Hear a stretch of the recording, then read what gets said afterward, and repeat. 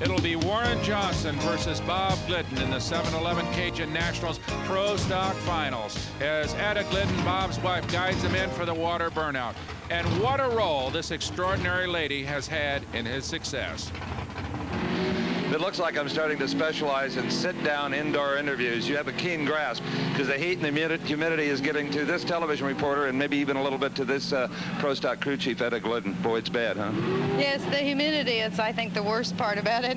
You know, going into this final against Warren Johnson, no pun intended, but you're not exactly in the driver's seat. You're right. We need to find a little bit. We've been running reasonably consistent, and the car is working really well. We're really pleased with the way the car works. We're just not pleased with our ETs. You'd like another 10th? I'd like a 10th, but I'd take 500s. 500's in a good light. Yes, in a good light, definitely. Well, this is going to be an interesting one. These guys have raced each other hundreds of times, Steve Evans. But I would give the edge slightly here to Warren Johnson. That's based only on elapsed time. But when Bob and Etta and sons Billy and Rusty put their mind to it, they may have found that 500s they're looking for. This could be won or lost right on the starting line. The Pro Stocks, when they come up, they bring the RPMs up to about 8,500 and just sidestep the clutch. They are violent off the starting line. Both of them moving up the stage, neither in a particularly big hurry. They'll be in a hurry when that light flashes yellow. It is Bob Glidden off the mark first. Bob Glidden left first, but here comes that Oldsmobile Calais. It is Johnson. Johnson by a fender at 761 to a losing 767. Good race.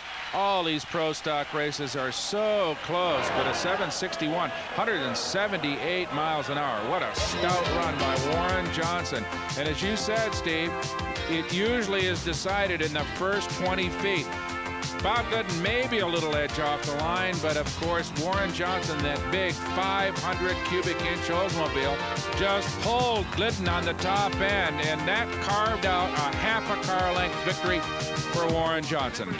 Cajun Nationals Pro Stock champion Warren Johnson bails out a beautiful 761. Thank you. That was low ET for eliminations, I believe. I felt like a real good pass. We made some adjustments because the track cooled down, and I think it paid off. He had you just a couple of hundreds off the mark. Didn't take you long to make it up. I felt he would because we've noticed that all week long. We made some changes that the car was a little lazy off the starting line as far as reaction times are concerned, but we didn't have the tire shake phenomenon that we've had at some of the other tracks, and we gave up a little bit there to gain a whole bunch down the racetrack, and it paid off. That's 2 this year? 2 this year so far. All right, there may be more in this man's future. Warren Johnson.